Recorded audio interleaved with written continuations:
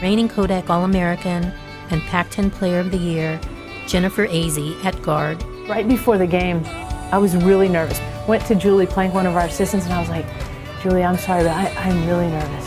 And she said, Jennifer, your team needs you. If you're nervous, and you're one of the leaders of our team, if you're nervous, imagine how so-and-so feels and so-and-so feels. You need to be strong for them. Boy, that switched it for me right there. Okay, I'm ready now.